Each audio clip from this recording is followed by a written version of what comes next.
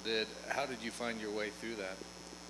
Man, just like what I was going through with the knee injury, it's like, that's nothing that, even my older brother, he went through his whole life, a lot of mental illness, addiction.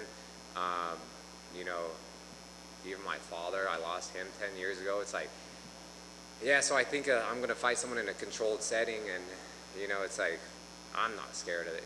I'm not scared of anything. Like, the only thing is the loss. I'm scared to lose. That's the only thing that scares me. But yeah, you just got to keep moving forward. You got to realize life is too short. Time goes by too fast.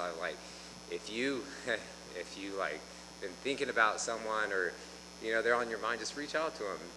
Say hi. Say I love you. Just let them know. On a lighter side, are you a Bitcoin maxi or an altcoin degen? I'm all about it.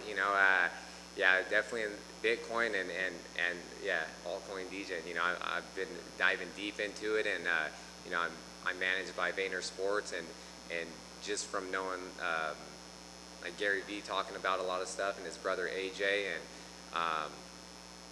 I was into crypto when they were launching or he was launching his V Friends, and I had the opportunity to get in. I didn't understand NFTs at the time, back in March and April, and after I saw how, just like the utility and everything behind them, I like looked into that, did all my research, and then just have regrets about that. But I'm in now, so I'm looking to flip my way up to a V Friend. Are you going to make your own crypto punk for you? No, I don't know. We'll see. Like, I've thought about things in the past, but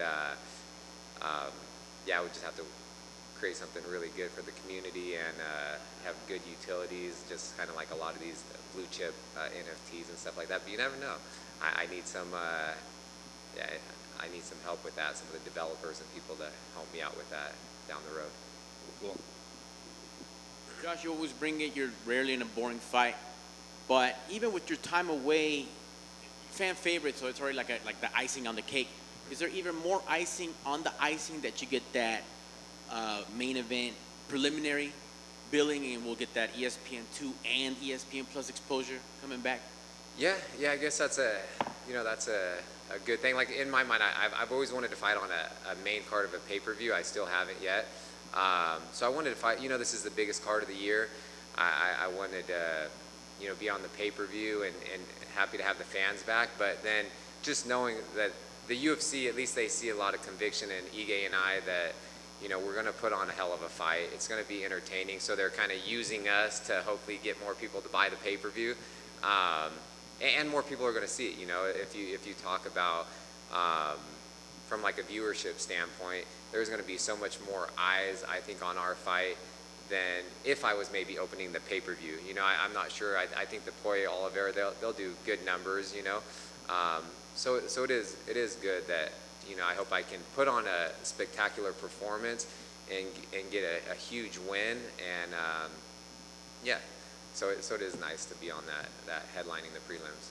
Sounds good, my man. And just in case, one day maybe do one for charity where you do all the nicknames, and you could be Voldemort, the fighting Baraka, or something. I like it. Maybe we'll try that. Thanks, man. We'll try that soon.